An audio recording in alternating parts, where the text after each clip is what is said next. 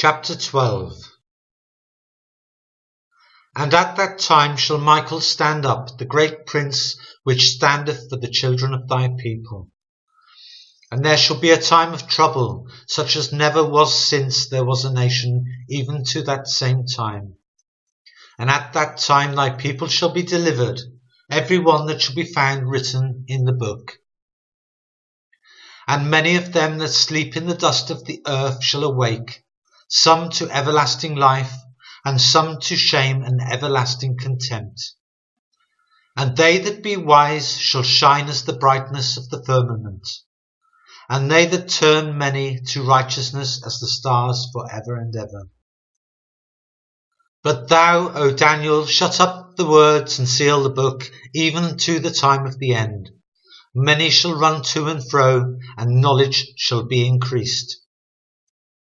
Then I, Daniel, looked, and behold, there stood other two, the one on this side of the bank of the river, and the other on that side of the bank of the river.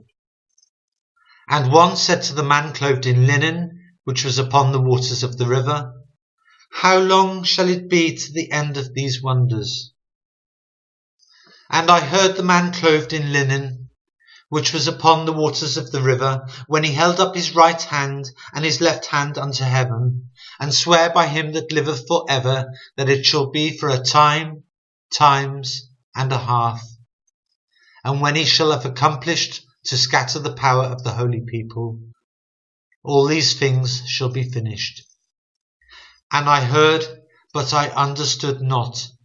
Then said I, O my Lord, what shall be the end of these things? And he said, Go thy way, Daniel, for the words are closed up and sealed till the time of the end.